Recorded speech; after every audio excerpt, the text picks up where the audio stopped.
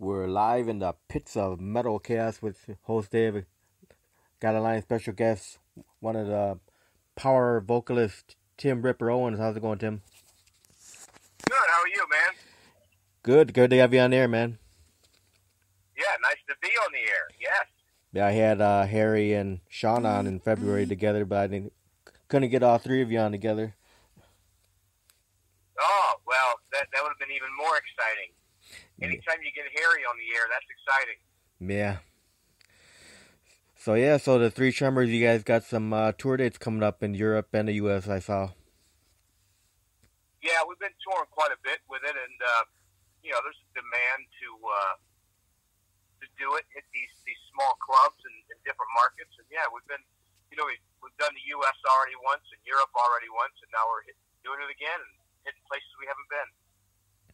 Yeah, I see you're coming to Milwaukee with my buddy Randy Kastner, his fest over there, the Blades of Steel.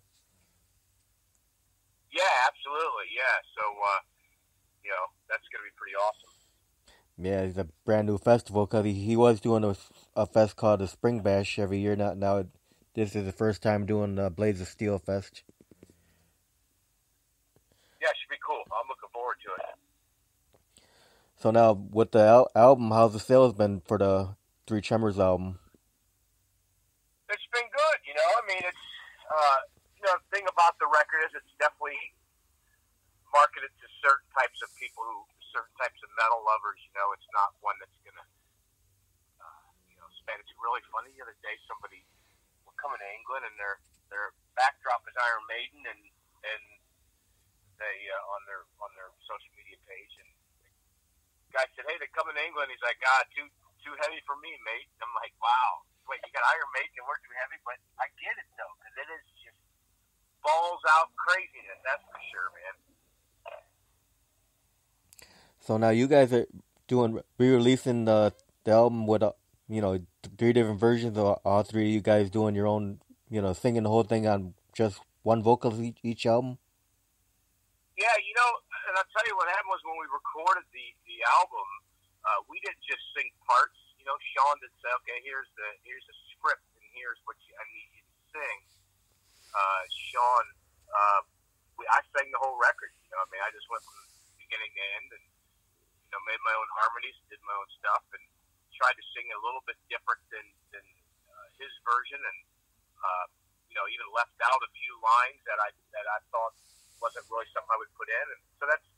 And I don't know if that was his intention at first when he made this record. I'm pretty sure it wasn't his intention at first. I don't know, but, I think it's just that the versions came back, even though it worked together, they also sounded different. So, and it's nice because it's not, let's release three separate records at three whole priced records. It's, a three combo pack that's coming out, so it's kind of nice. Right. Now you just came back from where? Brazil? I was in Brazil.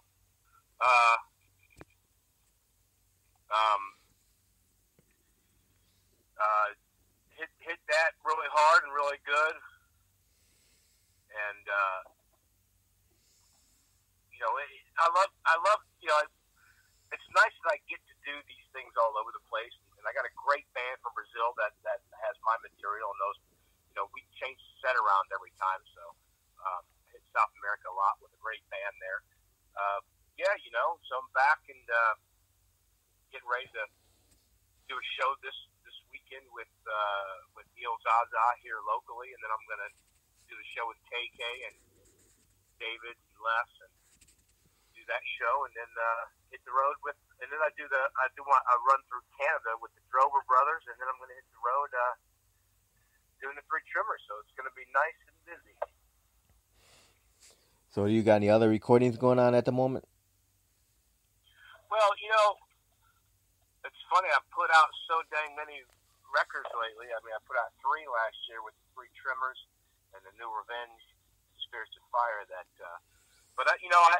been special guesting on a lot of recordings, and then I got one coming out with Glenn Poland that did all the vocals on that, and you can go to Glenn Poland's page and check it all out. And, I'm trying to start working on a new solo record. But I'm so busy recording other stuff and doing other stuff. And Held Hostage, I sang on this Held Hostage record, and Held Hostage is a straightforward rock and roll kind of band, hard rock and roll that, old style in the AC/DC kind of vein. And they, friends of mine, not usually the kind of record I would do, but the reason why I really did it, I dug it that it was just basic and old-fashioned metal rock or hard rock, but also they do a lot for veterans, and they donate a lot of money to the veterans. So when I read up on that, they told me all about that, I thought, man, this is a great thing to do. I'm doing it for the veterans like that. Yeah, that's awesome. So now let me rewind the clock back with you, Tim. What year did you start singing? Well, I mean, I was always a choir singer in school, and I always, that was a big thing with me. But I think probably, obviously professionally, when I made Judas Priest was when I really went professional. But, I had the band Winter's Bane, and I had a record out with them, and, but making Judas Priest in '96 was the opening. Well, I don't know if it would be for sure time, but it definitely was the time to make it professional. So now, for singing, were you self-taught, or did you take lessons? Well, I was self-taught. I mean, naturally I was gifted to do it, but it took. I learned a lot in choir with great choir teachers, and I'm still learning as I go along. I still try to learn, but I mean, I was born with something, and I just was able to run with it. Now you got a sponsor with Monster Energy. I do. They've been doing stuff for me for years, and a great company that helps musicians out. I mean, they make my backdrops, and they make my photos, and they send me places to play, and it's a great company for musicians. It always has been. Man, now let me ask you, what was your greatest memory of being in the band Judas Priest? Well, probably just the good times we had. Probably the friendship we had. We got along so well, and they treated me great right from the start. Just probably the sitting at the pub or going to dinner or just hanging out. We had great times. And that was probably the biggest memory of that is joining your heroes and becoming good friends. Now, how about Ice Stirs? What was your greatest memory of being in Ice Stirs? I love the material. I love especially the Framing Armageddon CD. I really loved it a lot. And, probably also off the Glorious Burden, I learned more about history off of making the Glorious Burden than I did in school. So, I had great times with them as well. Totally different crowds, totally different things going on, but the records were awesome. Now, are you ever going to do anything more with Beyond Fear? I might. I'm doing a new solo record, like I said. I'm going to work on it. John Capri, a guitar player from Beyond Fear, is going to help write that. I think John Capri and Terry Kelly, we're all three going to try to collaborate and write the solo record. So I'd like to. It's just a little bit harder nowadays. I can make a record, but it's financially you have to pay for everything to make it. And the labels are more into maybe helping. It's easier for me to sit home and write a solo record than it is to write the Beyond Fear record. We actually wrote most of it, but it's just to get the backing, to get in the studios and stuff, and do it in the time. And you really can't afford to tour with it. That's kind of the bad thing, because to take a band out on the road, it's really a losing situation financially anymore, unless you do it a solo wise like I do it. But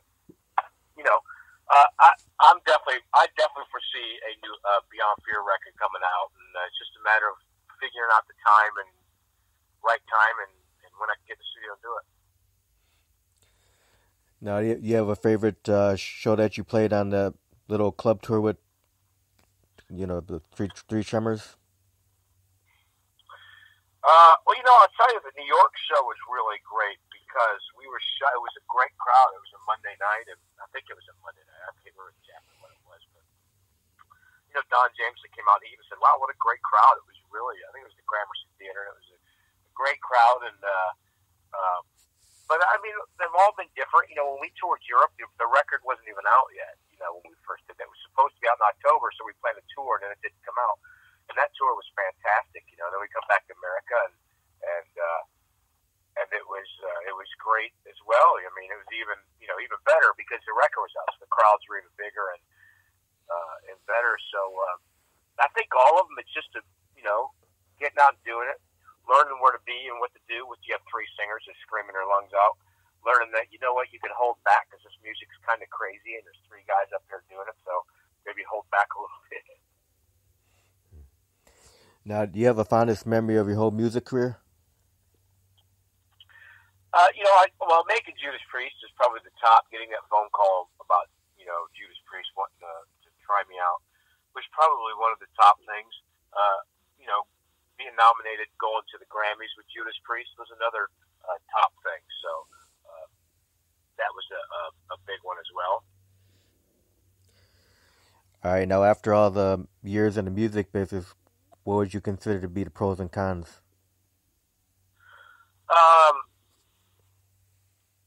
I don't know. I mean, I think the bad thing about it sometimes is just the social media. And if somebody lies about you, or they take text messages you've had out there and they've one-sided it, they've erased what you're even talking about. They make people look bad, artists look bad. They say one line in an interview, and then that has nothing to, which they could do it with this same thing, that has nothing to do with what you're really talking about. You're just saying something. Then that becomes the headline. It becomes what people think about you. Nobody nowadays reads anything except the headline.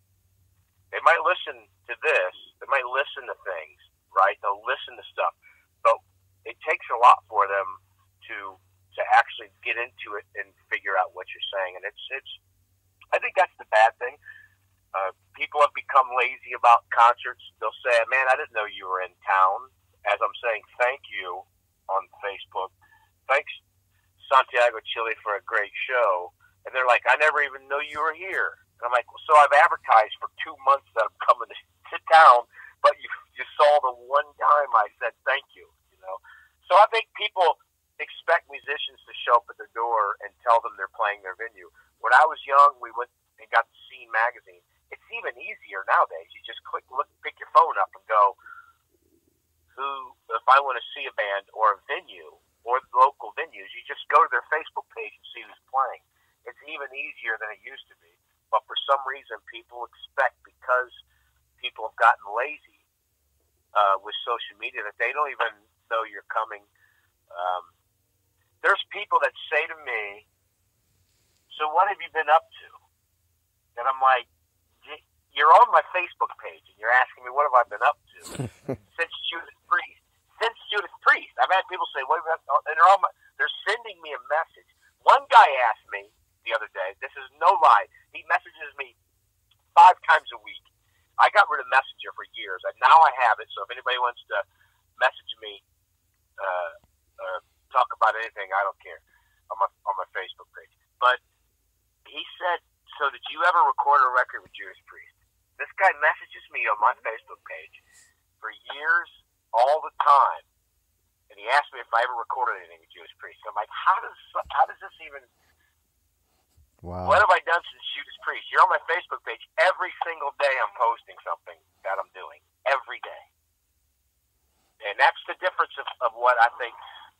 It's kind of a double thing. The pros is that social media is a great outlet to talk about your craft and talk about your records and talk about things. It's also, it's kind of both things. It's made people lazy where they expect us to. It's like back in the day, you would put a flyer. I'm prepared to this.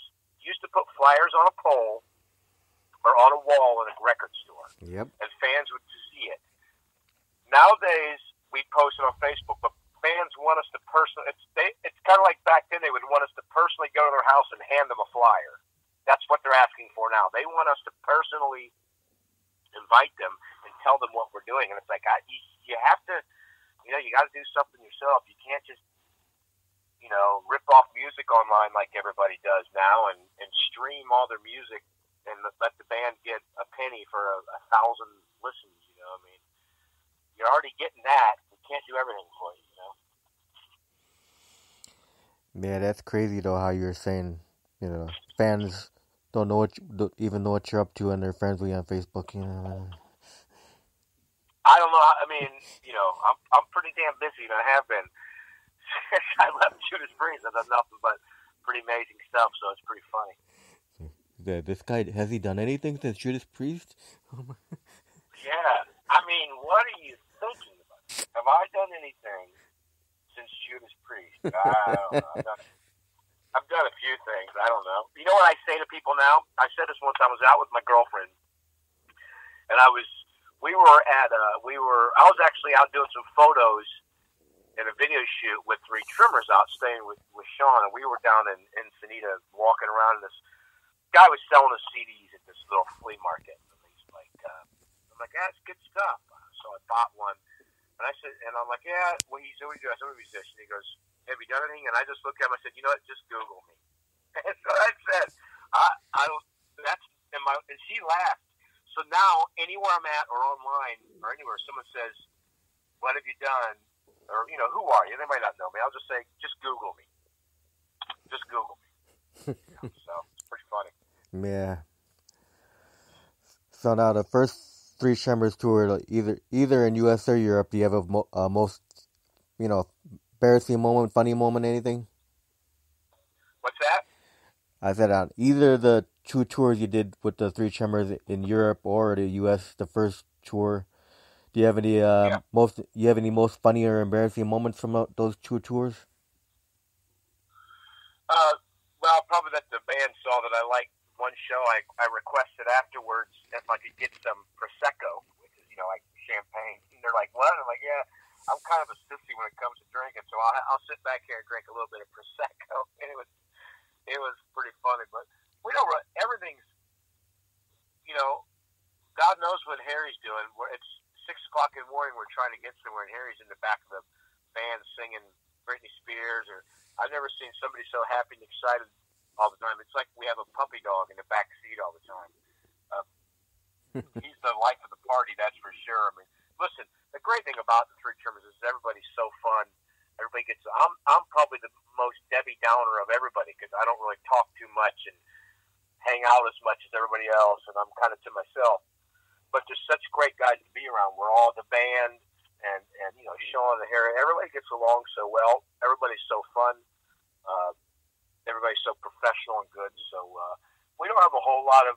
There probably is. You know what? I'll tell you some funny things. Harry will walk through the airport shaving.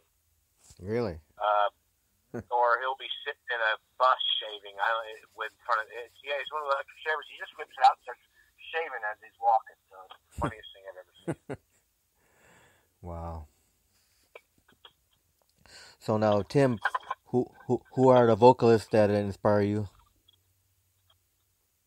Obviously, Halford, probably top of the list, and I thought it was fantastic. So, and then John Bush obviously came along, and they had Neil before that as well. I mean, Neil was the same thing, but they became even thrashier with Joey. But yeah, I mean, my top ones are Ronnie and Rob, and probably, and even David Wayne from Metal Church, another one. All right, now that you mentioned Ronnie, how'd that Dio hologram tour go? It went really good. It was such an amazing show. I mean, it's such a big production to take out, and that's why we haven't done it again, because, it costs Wendy. It's funny. Contrary to what people say, it actually costs Wendy a lot of money to do this thing. She spends money to put this thing out there to try to make the fans happy. At the end of the day, the goal is to make money, but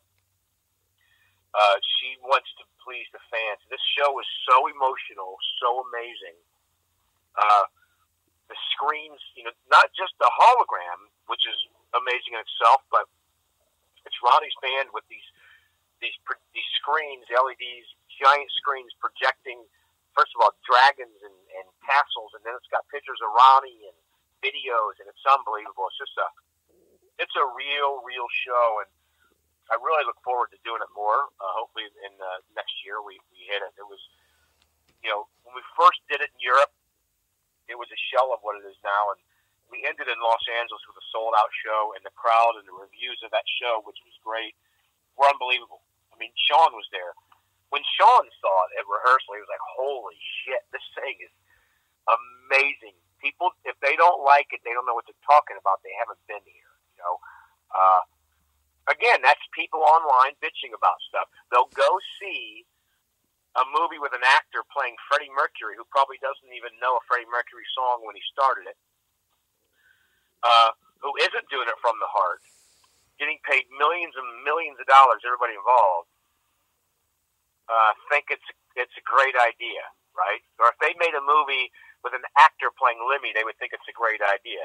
But if you do a hologram tour celebrating him, that's costing money, they think it's disgusting. I'm like, what? You go into a wax museum and see a wax Lemmy, or but you don't think that's, I don't get it.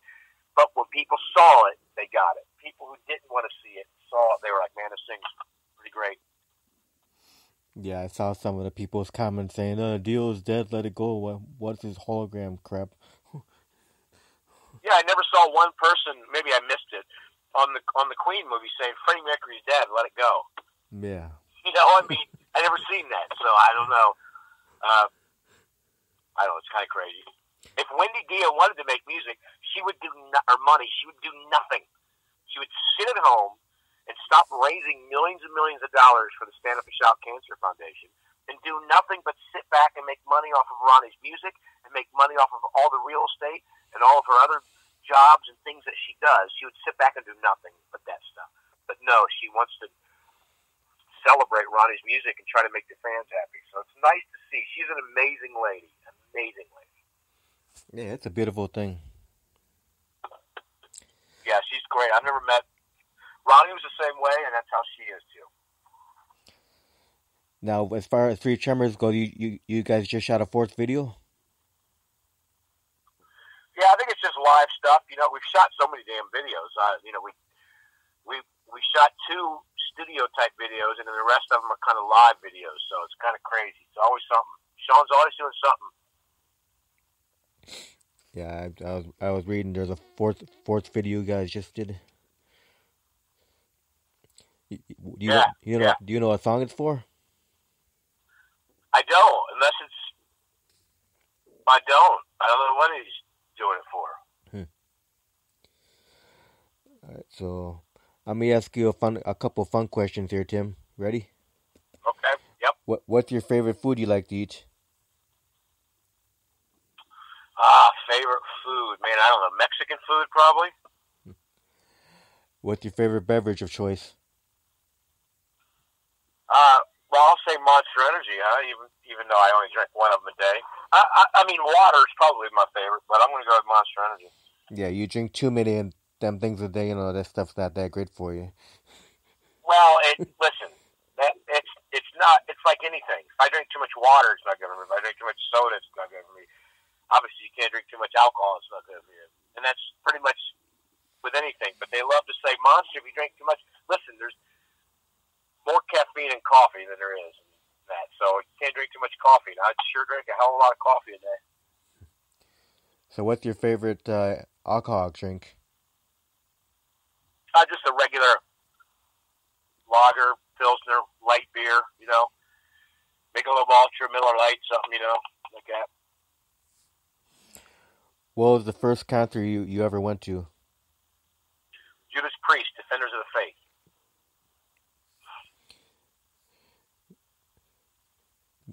What musical people inspire you? What musical people inspire me? Yeah, it doesn't have to be vocalists either. It could be guitar players, drummers, bass players. Yeah. I mean, Ronnie Dio is the top of the list for me that inspired me because there's just something, about listening to his stuff. It just inspires me every time.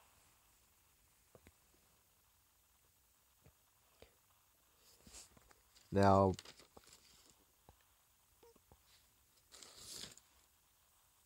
for the Three Tremors album, how much the lyrics did you write for the album?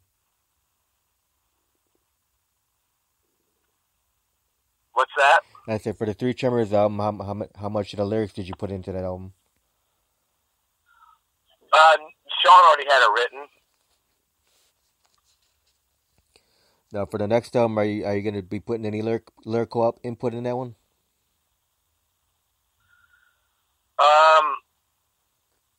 I don't know. I hope, probably. I hope, I think that's the plan, to kind of get involved with that and do a little more, but we'll see what happens. He's in the writing process of the second, so we'll see what happens. Yeah, it'd be kind of cool to get you and Tyrant to put some lyrics in there, too. Yeah, it'd be good if we all do it, yeah. So currently, what are your top 3 favorite bands currently?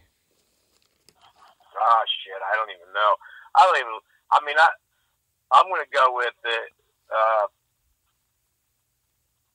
Man, I don't even know what it would be, because I still listen to a lot of old. How about your top 3 favorite bands of a lifetime? I would say if it's top 3 bands now that I listen to, I don't know. It's impossible. I listen to a lot of Sabotage and Dio and Disturbed. That's probably all of Dio's career is probably what I listen to a lot. Yeah, I saw you were just hanging out with Disturbed recently. Yeah.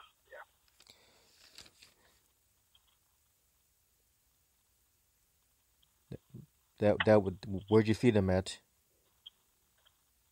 Here in Cleveland. Friends with the guys, and really nice guys, and went up and hung out, and great show, and hung out for a bit. It was a good time. So now for 2020, what are your plans? You have anything yet? Well, a lot of touring. I think it's going to be filled with touring. So that's the plan right now. We'll see. We'll see, how that works out. But that's the plan now. I'll try to get some recording in and write the solo record. Okay. Well, Tim, I want to thank you for taking time to interview. You got it, man. Anytime, give me a shout, and we'll do it again. And keep making metal great again. You got it, buddy. Thank you. All right. Bye. Thanks, man. Bye. All right, later.